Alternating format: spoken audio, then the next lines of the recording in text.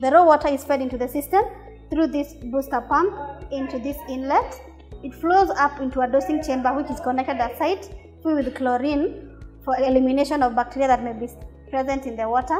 From the dosing pump, the water proceeds to this chamber filled with activated carbon and graded sand media for filtration of suspended particles or suspended solids that may be present in the water, and the carbon eliminates the chlorine that is now present in the water.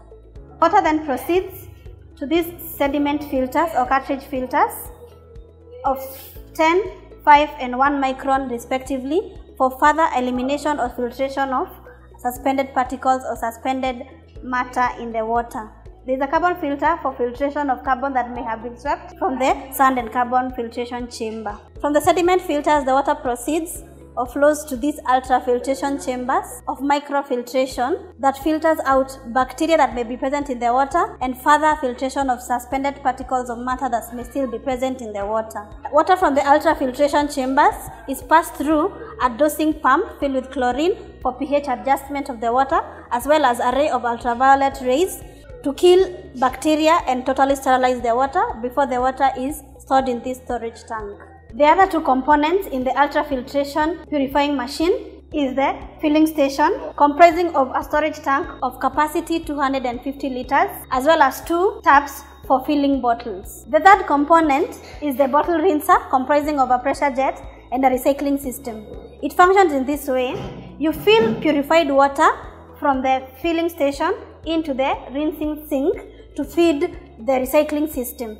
That water is capable of cleaning at least 20 bottles. Thus, the 3-in-1 ultrafiltration purifying machine is advantageous in minimizing water wastage.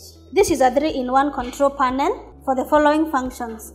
This is a power switch. When it is switched on, this red light lights on to indicate that the machine is connected to a power source. The second switch is an operational switch to indicate when the machine is operational or when it's in the process of purifying water.